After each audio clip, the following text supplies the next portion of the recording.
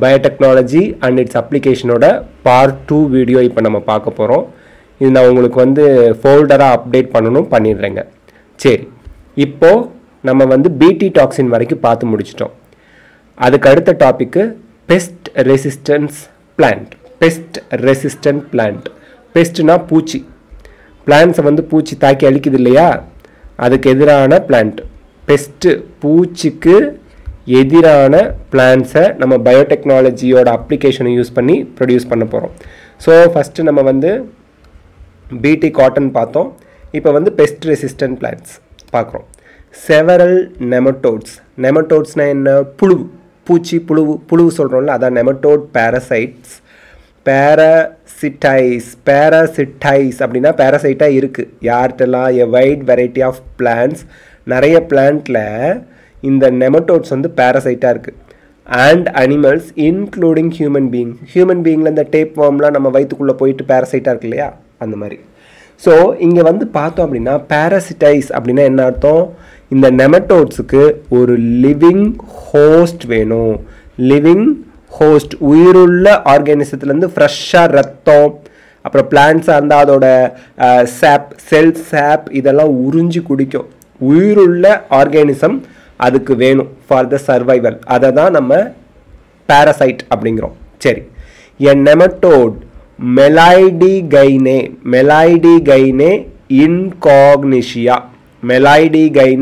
இன்காக்னிஷியா infects the roots of tobacco plant. Tobacco plant எவ்வளவு முக்கியம் அப்படின்னா, புகை பிடித்தல் உடல் நலத்திற்கு தீங்கு விளைவிக்கும் அப்படின்னு சொல்லி போடுவோம். பட் ஃபாரின் கண்ட்ரீஸ்லாம் இது ஒரு கெட்ட பழக்கம் தான். It should not be there. புகை பிடிக்கக்கூடாது. புகை பிடிச்சா லங்ஸ் வந்து வீணாக போயிடும். பட் ஃபாரினில் எக்கச்சக்கமான பேர் டொபாக்கோ யூஸ் பண்ணுறாங்க. ஏன் இந்தியாவில் கூட நிறைய பேர் இது கெடுதல்னு தெரிஞ்சும் டொபாக்கோ யூஸ் பண்ணிக்கிட்டு தான் இருக்காங்க. ஸோ டொபாக்கோ பிளான்ட்டை ப்ரொடெக்ட் பண்ணுறதுக்கு பீப்புள் நிறைய ரிசர்ச்லாம் பண்ணிக்கிட்டே இருப்பாங்க. ஏன் ஃபஸ்ட்டு டொபாக்கோ மொசைக் வைரஸ் டொபாக்கோவில் தானே கண்டுபிடிச்சாங்க, இல்லைனா வைரஸ்னு ஒன்று இருக்கிறதே கண்டுபிடிச்சிருப்பாங்களா அப்படிங்கிறதே டவுட்டு. ஸோ அந்த அளவுக்கு டொபாக்கோ பிளான்ட்டுக்கு ஃபாரின்லாம் அதிக இம்பார்ட்டன்ஸ் கொடுப்பாங்க.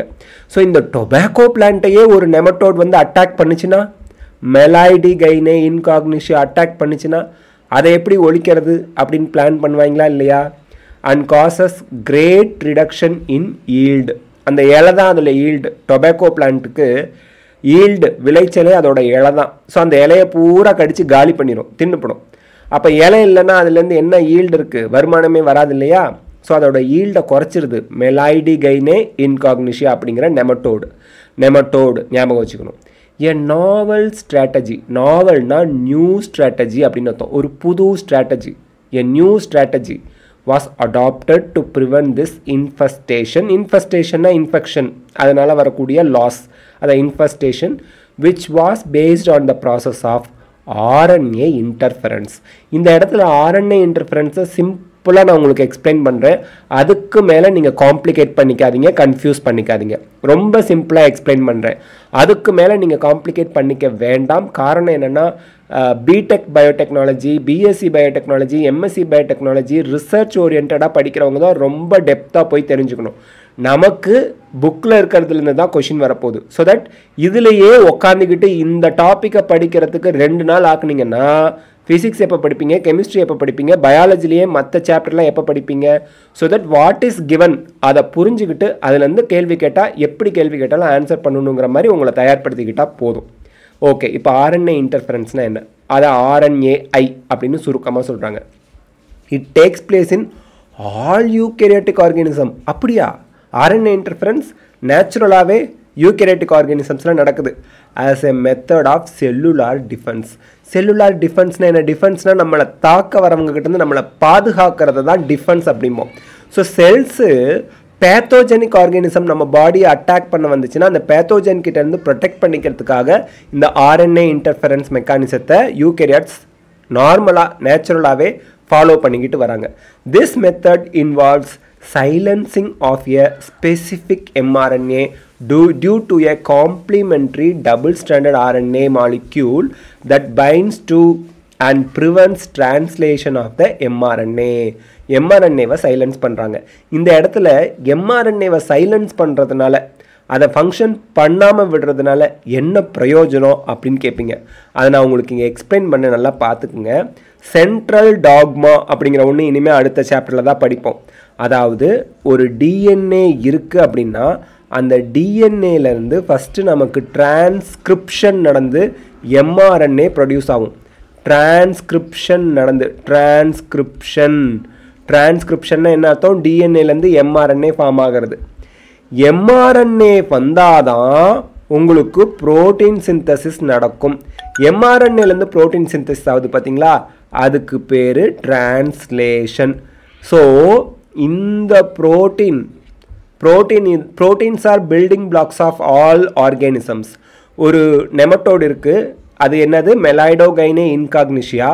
அந்த நெமட்டோடில் போயிட்டு இந்த எம்ஆர்என்ஏ ப்ரோட்டீனை சிந்தசிஸ் பண்ணுற ஏதோ ஒரு எம்ஆர்என்ஏவை, அது இம்பார்ட்டன்ட் ப்ரோட்டீனாக இருக்கும். அந்த நெமட்டோட் மெலாய்டிகைனே இன்காக்னிஷியா சர்வைவ் ஆகிறதுக்கு இம்பார்ட்டண்ட்டாக இருக்கக்கூடிய ப்ரோட்டீனை டிரான்ஸ்லேட் பண்ணக்கூடிய எம்ஆர்என்ஏவை போய் சைலன்ஸ் பண்ணிட்டீங்கன்னா இந்த ப்ரோட்டீன் ப்ரொடியூஸ் ஆகாது. தென் த ஆர்கானிசம் வில் ஆட்டோமேட்டிக்கலி டை. ஓகேயா?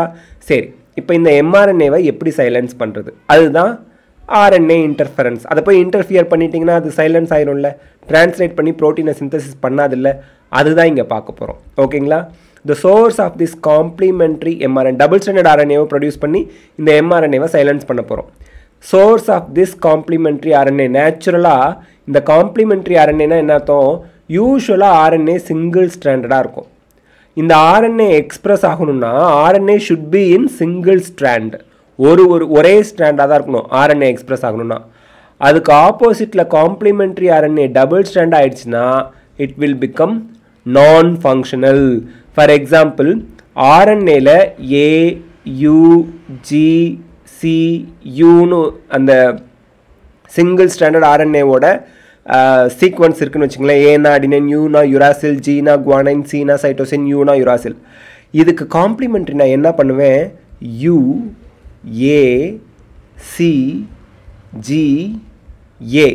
இந்த மாதிரி complimentary ஸ்ட்ராண்டை கொடுத்துட்டேன்னா single standard RNA will become double standard. RNA double ஸ்டாண்டர்டாக இருந்தால் it can not translate. Translation அப்படிங்கிற ஒன்று பண்ண முடியாது, ப்ரோட்டீன் சிந்தசிஸே நடக்காதுங்க. அதுதான் இங்கே சொல்கிறாங்க. So complimentary ஆர்என்ஏங்கிறது AUGCயோட complimentary UACGA. காம்ப்ளிமெண்ட்ரினா அதோட போய் ஆப்போசிட்டில் அனதர் ஸ்ட்ராண்டை உருவாக்குற ஆர்என்ஏ தான் காம்ப்ளிமெண்ட்ரி ஆர்என்ஏ. சிங்கிள் ஸ்டாண்டர்டை டபுள் ஸ்டாண்டர்டாக மாற்றுறது. could be from an infection by viruses having RNA genomes. So RNA வைரஸஸ்லேருந்து அந்த காம்ப்ளிமெண்ட்ரி RNA ப்ரொடியூஸ் ஆகலாம். ஆர் மொபைல் ஜெனட்டிக் எலிமெண்ட்ஸ், இது வந்து ஹியூமன் பீயிங் கண்டுபிடிச்சி இன்சர்ட் பண்ணுறது, transposons அப்படிம்போம். Mobile genetic elements, genetic element மட்டும் தனியாக செல்லுக்குள்ளே இன்ஜெக்ட் பண்ணுறது அந்த மாதிரி. That replicate via and RNA intermediate. RNA intermediate மூலியமாக அது ரெப்ளிகேட் ஆகுது. ஓகே, இப்போ பாருங்கள், இது வரைக்கும் பார்த்துக்குங்க. தென் இப்போ தெளிவாக புரிஞ்சுக்கணும். இப்போது using Agrobacterium vectors, வெக்டர்ஸ்னால் carrier. RNA இன்டர்ஃபரன்ஸில் carrier vector யாருன்னு நீட் கொஷினில் கேட்பாங்க. Agrobacterium is the vector. ஓகேங்களா? அக்ரோபாக்டீரியம் தான் RNA இன்டர்ஃபரன்ஸ்க்கு ஹெல்ப் பண்ண போகிறாங்க. Nematode specific genes were introduced into the host plant. Host plant இங்கே யாரு? டொபாக்கோ. ஸோ டொபாக்கோ பிளான்ட்டுக்குள்ளே அக்ரோபாக்டீரியத்தை யூஸ் பண்ணி நெமட்டோட் ஸ்பெசிஃபிக் ஜீனை இன்ட்ரடியூஸ் பண்ணிடுறீங்க. இந்த இடத்துல திருப்பி சொல்கிறேன், ஹோஸ்ட் பிளான்ட் அப்படிங்கிறது tobacco. Tobacco பிளான்ட்டுக்குள்ளே nematode specific ஜீனை introduce பண்ணுறீங்க. அந்த நெமட்டோட் ஸ்பெசிஃபிக் ஜீனை ஹோஸ்ட் பிளான்ட் டொபாக்கோக்குள்ளே கொண்டு போகிறது யாருன்னா அக்ரோபாக்டீரியம் வெக்டர்ஸ். அக்ரோபாக்டீரியம் தான் அதை கேரி பண்ணிட்டு போய் டொபாக்கோக்குள்ளே இன்ட்ரடியூஸ் பண்ணுறாங்க. Okay, the introduction of DNA was such that it produce both sense and antisense RNA in the host செல். இந்த இடத்துல நீங்கள் தெளிவாக புரிஞ்சுக்கணும். சென்ஸ் RNA, ஆன்டிசென்ஸ் RNAனா என்ன? இதே தான் நான் ஏற்கனவே சொன்ன எக்ஸாம்பிளே சொல்கிறேன். AUGCU ஒரு எக்ஸாம்பிளுக்கு அவ்வளோதான். இது சென்ஸ் அப்படின்னா UACGA. ஸோ இது ஒரு ஸ்ட்ராண்டு, இது ஒரு ஸ்ட்ராண்டு. சென்ஸ் ஆர்என்ஏவும் ஆன்டிசென்ஸ் ஆர்என்ஏவும் சேர்ந்தா டபுள் ஸ்ட்ராண்டட் ஆர்என்ஏ ப்ரொடியூஸ் ஆகிடும். ஸோ இங்கே வந்து நம்ம இன்ட்ரடியூஸ் பண்ண டிஎன்ஏ இன்ட்ரடியூஸ் பண்ணுறதுக்கு எந்த ஆர்கானிசத்தை யூஸ் பண்ணோம், அக்ரோபாக்டீரியம் தான் கேரி பண்ணிட்டு போனார். அந்த நெமட்டோட் ஸ்பெசிஃபிக் ஜீன் தான் டிஎன்ஏ நீங்கள் சொல்கிறாங்க. அது யாருக்குள்ளே இன்ட்ரடியூஸ் பண்ணியிருக்கீங்க, டொபாக்கோக்குள்ளே. அது என்ன ப்ரொடியூஸ் பண்ணும், டபுள் ஸ்டாண்டர்ட் ஆர்என்ஏவை ப்ரொடியூஸ் பண்ணும். டபுள் ஸ்டாண்டர்ட் ஆர்என்ஏனா என்ன, சென்ஸ் அண்ட் ஆன்டிசென்ஸ் ஆர்என்ஏ ரெண்டையுமே ப்ரொடியூஸ் பண்ணும் இன் the host cells. So these two RNase being காம்ப்ளிமெண்ட்ரினா ஏனா ஆப்போசிட்டில் யூனா ஏ, Jeena C, China G, யூனா A to each other form a double stranded RNA that initiated RNA interference and thus silenced the specific mRNA of the nematode. The consequence was that parasite could not survive in a transgenic host expressing specific interfering RNA. The transgenic plant therefore got itself protected from parasite. பேரசைட்டுங்கிறது மெலாய்டோகைனே இன்காக்னிஷியா. இந்த இடத்துல திருப்பியும் இது அப்படியே படித்து காமிச்ச மாதிரி இருக்கும், நான் உங்களுக்கு எக்ஸ்பிளைன் பண்ணுறேன். சி ஹோஸ்ட் பிளான்ட் இப்போ டபுள் ஸ்டாண்டர்ட் ஆர்என்ஏவை ப்ரொடியூஸ் பண்ணுது பிளான்ட். பேரசைட் யார், மெலாய்டிகைனே இன்காக்னிஷியாங்கிற நெமட்டோட். ஹோஸ்ட் பிளான்ட் யார், டொபாக்கோ. டொபாக்கோக்குள்ளே அக்ரோபாக்டீரியத்தை இன்ட்ரடியூஸ் பண்ணி டபுள் ஸ்டாண்டர்ட் ஆர்என்ஏவை சிந்தசிஸ் பண்ண வைக்கிற மாதிரி ஒரு ஜீன், ஒரு டிஎன்ஏவை இன்ட்ரடியூஸ் பண்ணிட்டீங்க. அது double standard ஆர்என்ஏவை tobacco plant synthesis பண்ணுது. இப்போ அந்த டொபாக்கோ பிளான்ட்டில் நெமட்டோடு மெலாய்டோகைனே இன்காக்னிஷியா வந்து அட்டாக் பண்ணுது.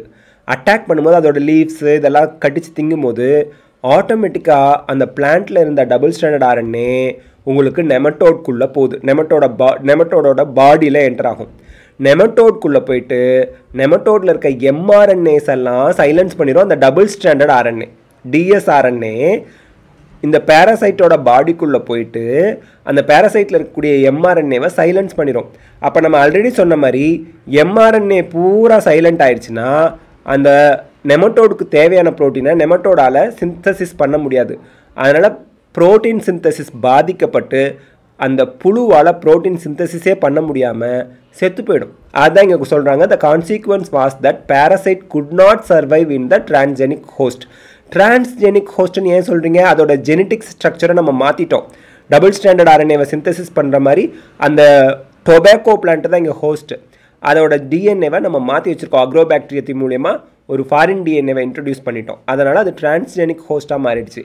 இங்கே பேரசைட் யார், மெலாய்டோகைனே இன்காக்னிஷியாவால் சர்வை பண்ண முடியாத மாதிரி ஸ்பெசிஃபிக் இன்டர்ஃபெரிங் ஆர்என்ஏ எக்ஸ்பிரஸ் ஆகிடுச்சு. ஓகே, த டிரான்ஸ்ஜெனிக் பிளான்ட் இப்போது அதுக்கு protected itself from parasite. So இங்கே வந்து அந்த மெலாய்டோகைனே இன்காக்னிஷியாவை கொள்றதுக்கு பூச்சிக்கொல்லி போட தேவையில்ல.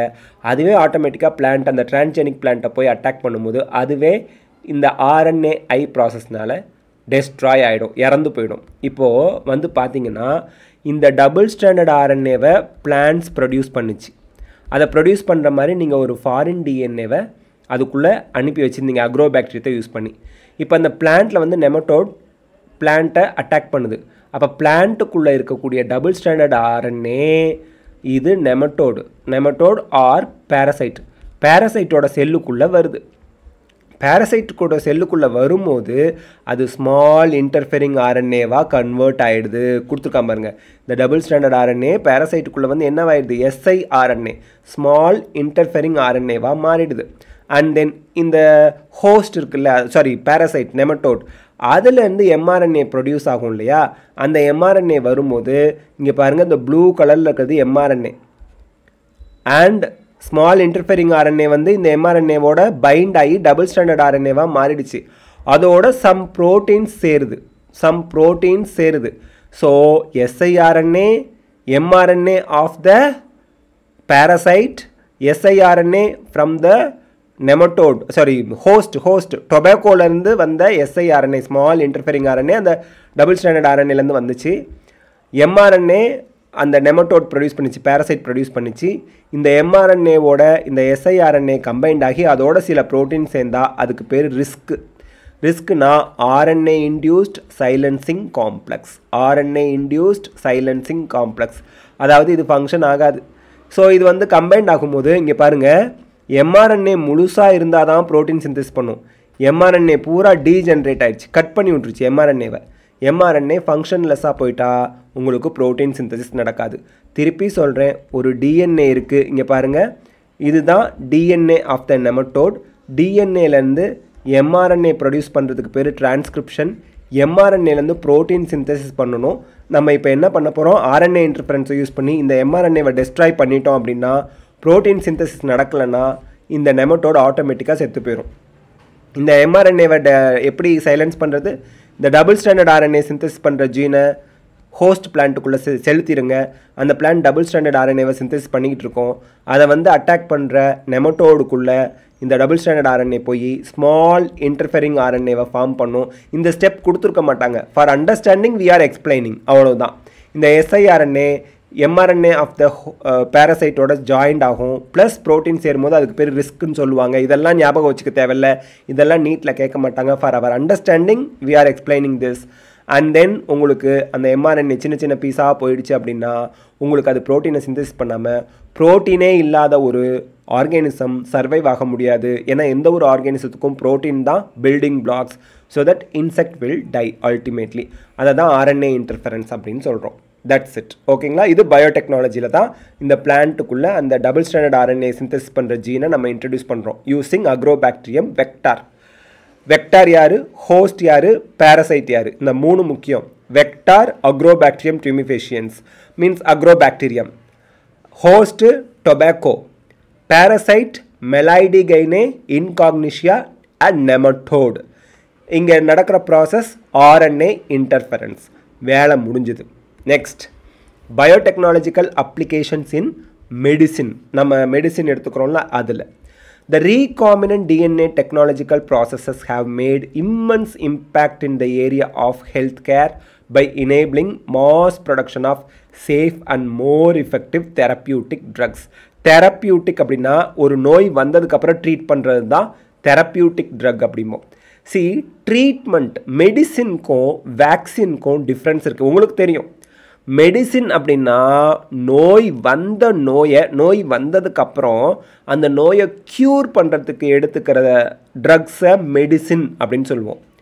ஒரு நோய் வரத்துக்கு முன்னாடியே ப்ரிவென்ஷன், வரும் முன் தடுப்பது ப்ரிவென்ஷன். நோய் வரவே கூடாது, நோயே வரலை ஒருத்தவங்களுக்கு, அவங்களுக்கு கொடுக்கறதுக்கு பேர் வேக்சினேஷன். வேக்சினேஷனுங்கிறது ஒரு நோய் வரத்துக்கு முன்னாடியே கொடுக்கறது vaccination. Polio vaccine, polio disease வரத்துக்கு முன்னாடியே அது வரக்கூடாதுங்கிறதுக்காக ப்ரிவென்ட் பண்ணுறதுக்காக கொடுக்குறது. ஆல் த வேக்சின்ஸ் ஆர் என்னது, நோய் வரத்துக்கு முன்னாடி, டிசீஸ் வரத்துக்கு முன்னாடி கொடுக்கறது.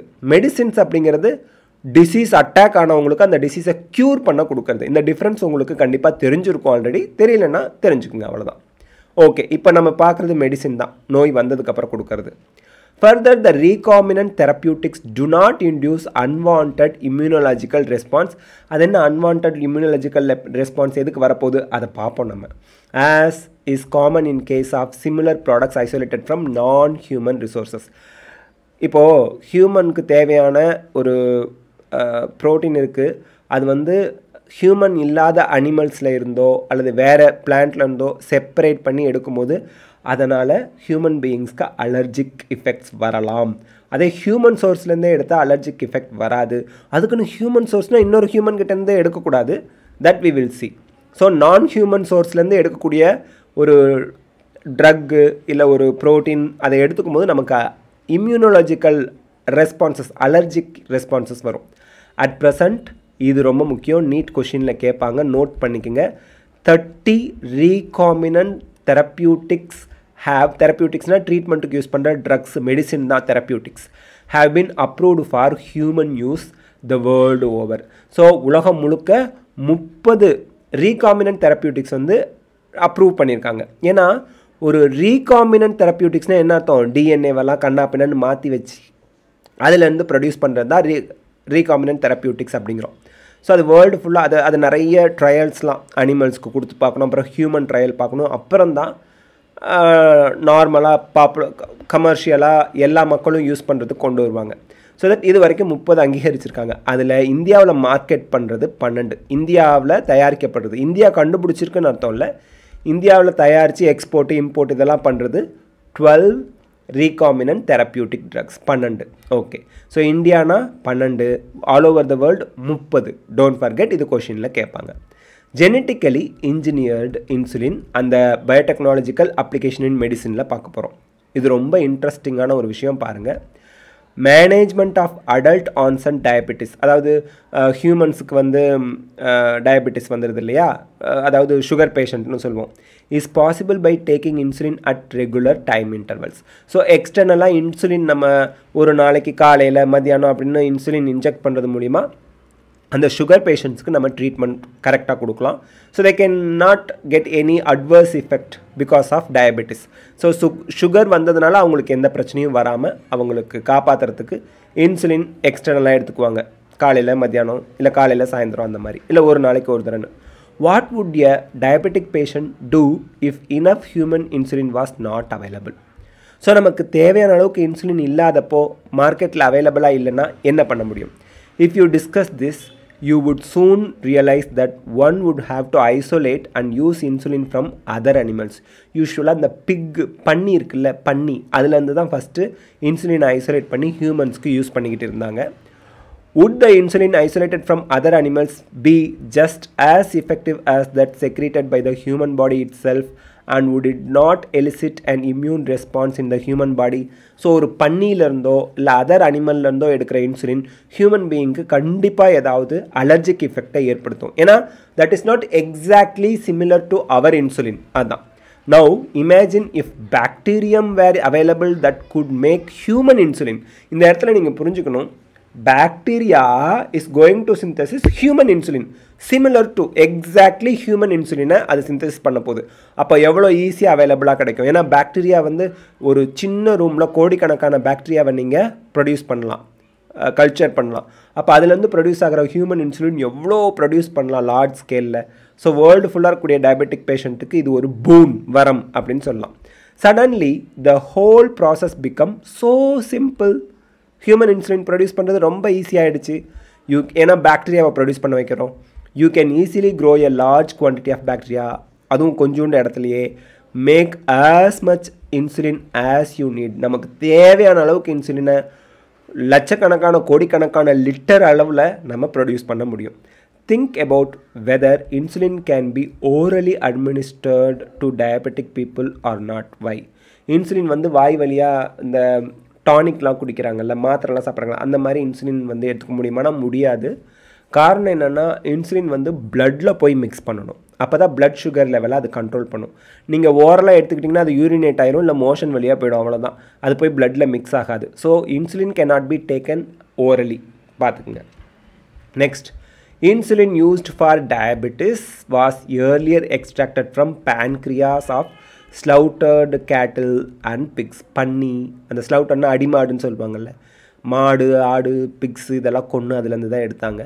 Insulin from an animal source though caused some patients to develop allergy or other types of reactions to foreign protein.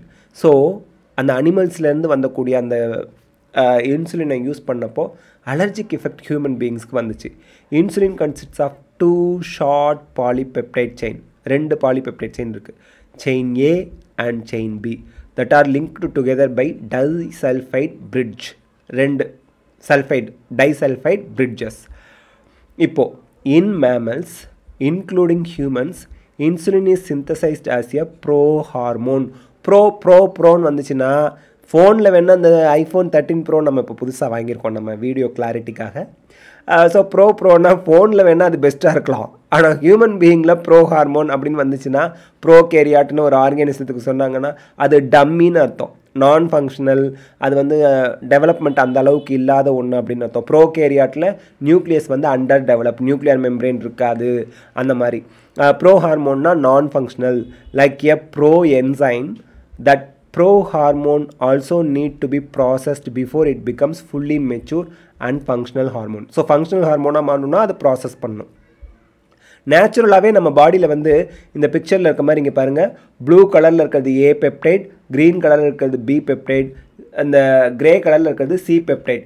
இப்படி தான் ஃபஸ்ட்டு நமக்கு ப்ரொடியூஸ் ஆகும் bro insulin.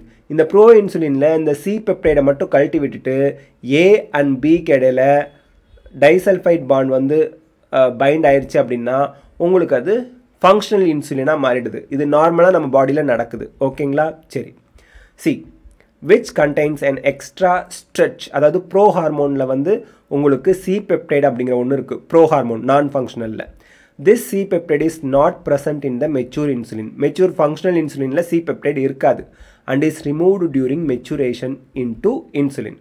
So bro ஹார்மோன்லேருந்து functional இன்சுலினாக மாறும்போது சி பெப்டைட் ரிமூவ் பண்ணிடுவாங்க. The main challenge for production of insulin using rDNA technique was getting insulin assembled into a mature form. இப்போ human being நம்ம என்ன பண்ணுறோம்? See, one gene is responsible for synthesizing A peptide. B peptideக்கு இன்னொரு gene responsible. C peptideக்கு இன்னொரு gene responsible. இந்த disulfide bond வந்து Aக்கும் Bக்கும் இடையில find பண்ண யூஸ் பண்ணுறதுக்கு ஒரு ஜீன் வேணும். இப்போது நம்ம எதுக்கு சி பெப்டைடை தேவையில்லாமல் சிந்தசிஸ் பண்ணணும்? அந்த ஜீனை கஷ்டப்பட்டு எடுத்து அது வேண்டவே வேண்டாம். ஏ பெப்டைடை தனியாக சிந்தசிஸ் பண்ணி ஒரு ஜீனை எடுத்து பி பெப்டைடை தனியாக சிந்தசிஸ் பண்ணி இன்னொரு ஜீன் அதுக்குரிய ஜீன் எடுத்து இன்சுலின் சிந்தசைசிங் ஜீன் ஹியூமன்லேருந்து எடுத்துடணும், செப்பரேட் பண்ணணும்.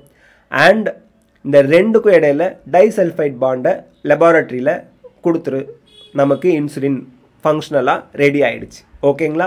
ஸோ அப்படி தான் எலி லில்லி அப்படிங்கிற கம்பெனி தான் இதை பண்ணிட்டு வராங்க. இன் 1983 எலி lily and American company prepared 2 DNA sequences corresponding to A and B. So human பேன்க்ரியாஸ்லேருந்து ஆக்டிவாக இன்சுலினை சிந்தசிஸ் பண்ணுற ஏ பெப்டைடை சிந்தசிஸ் பண்ணுற டிஎன்ஏ சீக்வன்ஸையும் பி பெப்டைடை சிந்தசிஸ் பண்ணுற டிஎன்ஏ சீக்வன்ஸையும் பிரித்து சக்ஸஸ்ஃபுல்லாக ஐசோலேட் பண்ணி எடுத்துட்டாங்க.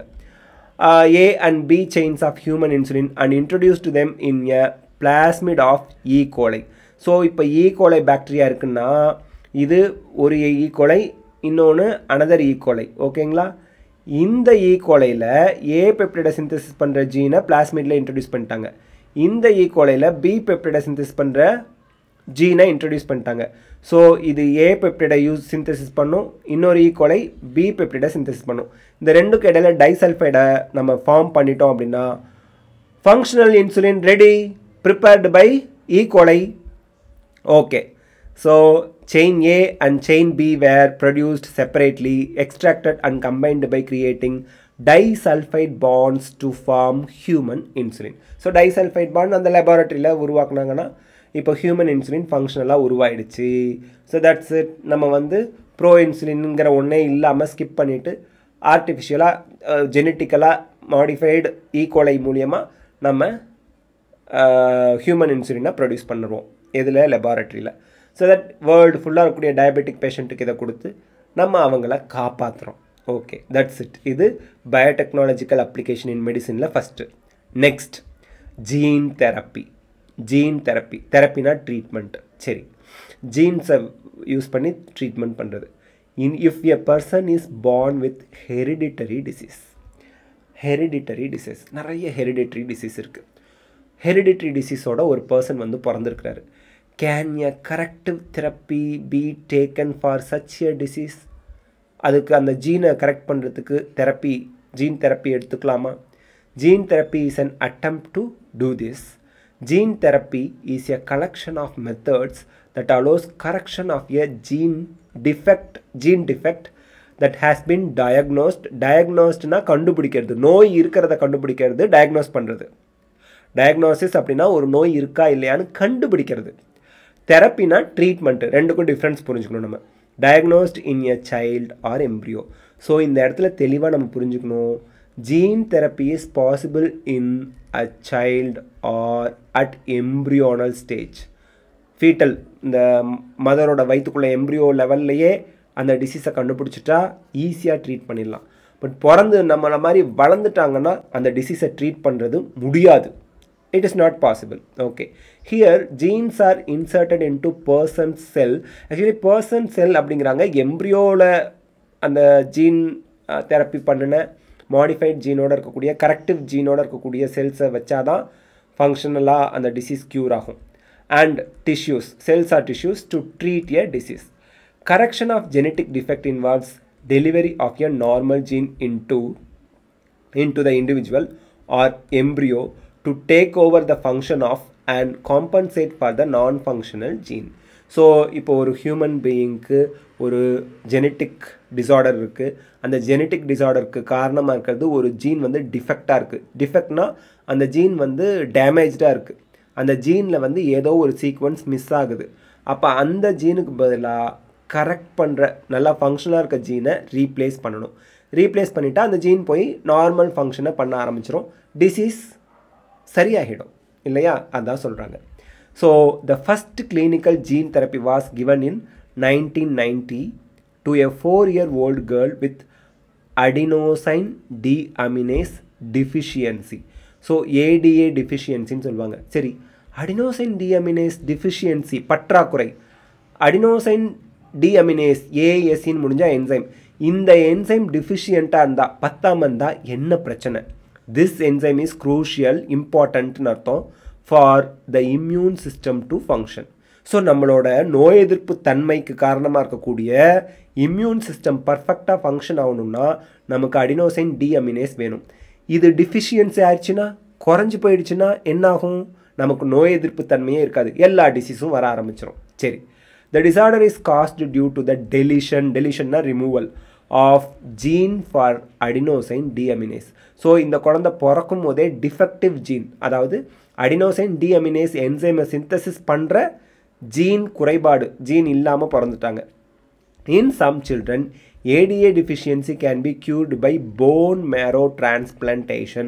ஸோ போன் எலும்பு மஜ்ஜை இருக்கு இல்லையா, அதில் தான் அந்த ஏடிஏ அடினோசைன் டிஅமினேஸை சிந்தசிஸ் பண்ணுற ஜீன்ஸ் இருக்கும், அந்த செல்ஸில் ஆக்டிவாக இருக்கும்.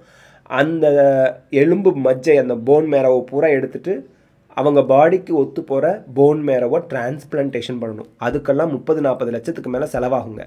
இன் others it can be treated by enzyme replacement therapy.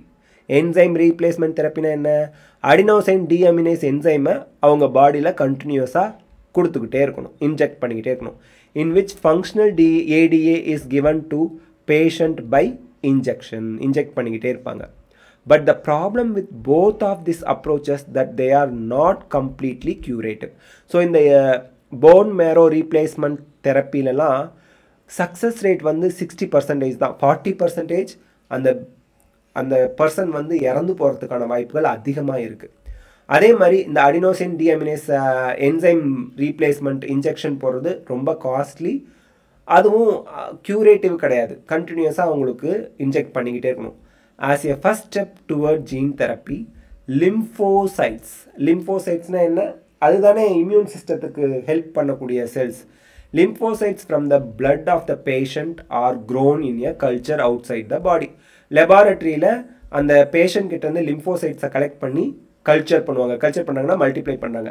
A functional ATA adenosine deaminase complimentary DNA using retroviral vector. இந்த இடத்துல ரெட்ரோவைரஸ் அப்படிங்கிறது என்னென்னா கேன்சர் காசிங் வைரஸ். இதில் கேன்சர் காஸ் பண்ணுற ஜீனை ரிமூவ் பண்ணிவிட்டு அதுக்கு பதிலாக ஏடிஏ சிடிஎன்ஏ காம்ப்ளிமெண்ட்ரி டிஎன்ஏன்னு அர்த்தம். சீனா ஏடிஏ சிடிஎன்ஏ அதை இன்ட்ரடியூஸ் பண்ணிடுங்க. இஸ் தென் இங்கே பாருங்கள், ATA using a retroviral vector is then introduced into these lymphocytes. லிம்போசைட்ஸ்குள்ளே introduce பண்ணாங்க. பேஷண்ட்டோட உடம்புலேருந்து லிம்போசைட்ஸை வெளியே எடுத்துடுறாங்க. அந்த லிம்போசைட்ஸில் அடினோசைன் டிஅமினேஸ் என்சைம் சிந்தசிஸ் பண்ணுற ஜீன் டிஃபெக்டிவாக இருக்குது. ஸோ அப்போ அதில் அடினோசைன் டிஅமினேஸை சிந்தசிஸ் பண்ணுற காம்ப்ளிமெண்ட்ரி டிஎன்ஏவை உள்ளே வைக்கிறீங்க. ஓகேங்களா? அதுதான் இங்கே சொல்கிறாங்க. இது எல்லாம் லெபார்டரியில் டெஸ்ட் டியூப்பில் நடந்துகிட்டு இருக்கு. Which are subsequently return to the patients. So அந்த லிம்போசைட்ஸ் எல்லாம் திருப்பி என்ன பண்ணுவாங்க? பேஷண்ட்ஸோட உடம்புல வைப்பாங்க. ஏன்னா இப்போ நம்ம அந்த லிம்போசைட்ஸ்குள்ளே அடினோசைன் டிஅமினேஸை சிந்தசிஸ் பண்ணுற காம்ப்ளிமெண்ட்ரி டிஎன்ஏவை உள்ளே வச்சிட்டோம். உள்ளே வச்சிட்டதுனால அந்த லிம்போசைட்ஸ் என்ன பண்ணும்? இப்போ பேஷண்ட்ஸோட பாடிக்குள்ளே போனதும் அடினோசைன் டிஅமினேஸை சிந்தசிஸ் பண்ண ஆரம்பிச்சிடும். அப்போ இம்யூன் சிஸ்டம் நார்மலாக இருக்கும். பட் இங்கே ஒரு problem. However, as these cells are not immortal. அப்போனா என்ன அர்த்தம்? மார்டல். இம்மார்டல்னா சாகவே மாட்டாங்க, அழியவே அழியாது. நாட் இம்மார்டல்னா செத்து போயிடும்னு அர்த்தம். மார்டல்னு அர்த்தம். மீன்ஸ் அதுக்கு ஒரு லைஃப் ஸ்பேன் இருக்குது, அதுக்கப்புறம் அது டெஸ்ட்ராய் ஆகிடும். The patient requires periodic infusion of such genetically engineered lymphocytes. So genetic engineering பண்ணி லிம்போசைட்ஸை உருவாக்குறதுக்கு லட்சக்கணக்கில் ஆகும். பீரியாடிக்லினா சர்டன் மந்த்ஸ் பிரேக் விட்டு அவங்களுக்கு அது இன்ஜெக்ட் பண்ணிக்கிட்டே இருக்கணும். அந்த செல்ஸை மாடிஃபை பண்ணி ஜெனட்டிக்கலி மாடிஃபைட் அந்த லிம்போசைட்ஸை கொடுத்துக்கிட்டே இருக்கணும், ஜெனட்டிக்கலி என்ஜினியர்டு லிம்போசைட்ஸை. ஸோ இது ஒரு காஸ்ட்லியான method. If the gene isolate from marrow cells, producing ADA is introduced into the cells at early embryonic stage. Early embryonic stage na அந்த வயிறுல கருவுல இருக்கும்போதே it could be permanent cure. But கருவுல இருக்கும்போதே இந்த disease இருக்கா இல்லையா அப்படிங்கிறத கண்டுபிடிச்சிடணும். இப்போ ஒரு விஷயம் தெளிவாக நம்ம புரிஞ்சுக்கணுங்க. ஏன் எம்ப்ரியானிக் ஸ்டேஜ்லேயே தான் இதை கண்டுபிடிச்சி க்யூர் பண்ண முடியும்? இப்போ நம்மளை மாதிரி பெரிய ஆளுங்களுக்கெல்லாம் இந்த ஜெனட்டிக் டிசார்டர் இருந்தால் ஏன் க்யூர் பண்ண முடியல அப்படின்னா, நம்ம பாடியில் கோடிக்கணக்கான செல்ஸ் இருக்குது. கோடிக்கணக்கான செல்ஸ்லேயுமே ஒவ்வொரு செல்லையும் எக்ஸாக்டாக இருக்கக்கூடிய குரோமோசோம் அப்படியே காப்பி எடுத்து இருக்குது. ஸோ அந்த கோடிக்கணக்கான செல்ஸ்லையும் போய் அந்த டிஃபெக்டிவ் ஜீனை மாற்றி வச்சாதான் அது ஒழுங்காக எக்ஸ்ப்ரெஸ் பண்ணும். Is it possible? நோ. அதனால தான் குழந்தைங்களுக்கு பெரியவங்களானவங்களுக்கு இந்த ஜெனட்டிக் தெரப்பி வந்து நாட் பாசிபிள். எம்ப்ரியானிக் ஸ்டேஜ்லேயே என்ன டிஃபெக்ட் இருக்குது, ஜெனட்டிக் டிசார்டர் என்ன இருக்குது அப்படிங்கிறத கண்டுபிடிச்சி அதுக்கப்புறம் அந்த ஆம்னியாட்டிக் ஃப்ளூயிட் எடுத்து செக் பண்ணாலே தெரிஞ்சு போயிடும். ஏன்னா அதில் அந்த எம்ப்ரியானிக் செல்ஸ் வந்து கொஞ்சம் இருக்கும். அந்த செல்ஸில் அந்த குரோமோசோம்ஸ்லாம் கரெக்டாக இருக்கா அப்படிங்கிறத செக் பண்ணிட்டா, டிஃபெக்டிவ் குரோமோசோம் இருந்துச்சுன்னா எந்த ஜீன் டிஃபெக்டிவாக இருக்குன்னு பார்த்து அந்த எம்ப்ரியானிக் கண்டிஷனில் இருக்கக்கூடிய எல்லா செல்ஸ்லையும் அந்த ஜீனை கரெக்டாக அவங்க கம்பைன் பண்ணி வச்சுட்டாங்க அப்படின்னா அந்த டிசீஸ் க்யூர் பண்ணப்படும் அப்படின்னு சொல்கிறாங்க. So with this we complete the today's session. நாளைக்கு மாலிகுலர் டயக்னோசிஸ் நாளைக்கு நைட்டு 8 மணிக்கு பார்க்கலாம். ஓகேங்களா? இந்த செஷன் கண்டிப்பாக உங்களுக்கு ஹெல்ப்ஃபுல்லாக இருந்திருக்கும்னு நினைக்கிறேன். யாருக்காவது டவுட் இருந்தால் நீங்கள் கேட்குறதா இருந்தால் கேளுங்க. டவுட் யாருக்காவது இருக்கா இது வரைக்கும் பார்த்ததில்ல? நிதின், என்ன டவுட்பா? நிதின் நிதின் கேட்குதாப்பா? சார் நிதின் பேசுறது. நிதின் சார் கேக்குதாப்பா? நெக்ஸ்ட் மென்டி குவிஸ் எப்போ சார்? நெக்ஸ்ட் மென்டி குவிஸ் டியூஸ்டே இல்ல வெட்னஸ்டே இருக்கும். அதாவது லாஸ்ட் சாப்டர் எண்டோக்ரைன் சிஸ்டம் இருக்கு இல்லையா, கெமிக்கல் கண்ட்ரோல் அண்ட் அந்த இன்டகிரேஷன் கெமிக்கல், அது அந்த சாப்டர்ல இருந்து இருக்கும். அது முடிச்சது யூனிட் டெஸ்ட்டுக்கான அப்டேட் கொடுத்துருவோம், யூனிட் டெஸ்ட் 5க்கு. சரியா? Okay sir. Tuesday R Wednesday. சரியா? Tuesday R வெட்னஸ்டேனா coming Tuesday R Wednesday. இந்த வீக் ஃபுல்லாக நமக்கு இந்த சாப்டரை முடிக்கணும். ஏப்ரல் 30க்குள்ளே எல்லாத்தையும் முடிச்சிருவோம் நம்ம. அதுக்கு நான் பிளான் பண்ணிடுவேன். நாளைக்கு வந்து நம்ம பயோடெக்னாலஜி அண்ட் இட்ஸ் அப்ளிகேஷன் முடிச்சுட்டு ஹியூமன் ரீப்ரொடக்ஷனும் நாளைக்கு முடிஞ்சிடும். ஸோ தட் அனதர் 2 சாப்டர்ஸ் நாளைக்கு சைமல்டேனியஸாக ஆரம்பிக்கும். ரெக்கார்டட் வீடியோ ஒரு சைட் போவோம், இன்னொன்று லைவ் செஷன் இன்னொரு சாப்டர் போயிட்டுருக்கோம். அப்போ தான் நம்ம ஏப்ரல் 30க்குள்ளே முடிச்சுட்டு ரிவிஷனுக்குள்ளே போக முடியும். அதுக்கிடையில் மென்டி குவிஸ் உண்டு. சாப்டருக்கு இடையில நம்ம மென்ட்ரி குவிஸ் ஒரு 2 days டைம் கொடுத்து இன்ஃபர்மேஷன் சொல்லிடுவோம். ஃபார் எக்ஸாம்பிள் சண்டே நான் சொல்லலாம்னு நினச்சேன் இந்த கெமிக்கல் கோஆர்டினேஷன் அண்ட் இன்டகிரேஷன் சாப்டருக்கு, இந்த எண்டோக்ரைன் சிஸ்டத்துக்கு சண்டே உங்களுக்கு சொல்லிடுவேன் டியூஸ்டே டெஸ்ட்டுப்பா அப்படின்னு. ஸோ சண்டே அண்ட் மண்டே நீங்கள் படிச்சிட்டிங்கன்னா டியூஸ்டே ஈவினிங் நம்ம மென்ட்ரி குவிஸ் வச்சுருவோம். அந்த மாதிரி கண்ணு. சரி, okay. So we complete the session now. Thanks for your support.